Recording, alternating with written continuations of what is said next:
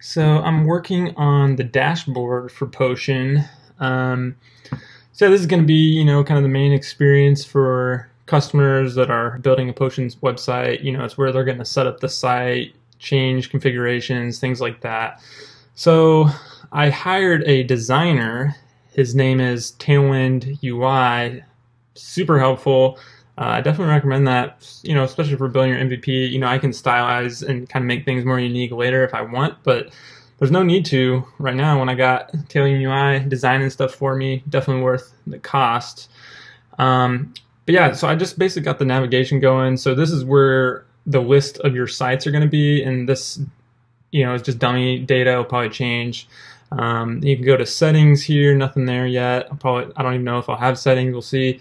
Once you click on a site, I'm not sure if I want to do this way, but see, let me know what you think. So basically, I wanted to keep this navigation, and I wasn't sure if having like a back like that was normal, but I didn't want to have, like a nested navigation. I just want it to be very simple over here on the sides, so then I can add lots of options. So this is where, you set up your individual site. This is where going to be where you can have snippet injection.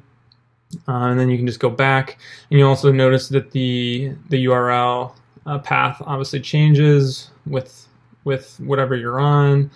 So yeah, it's working out pretty good. It's been pretty cool to build this, and we'll see where it goes.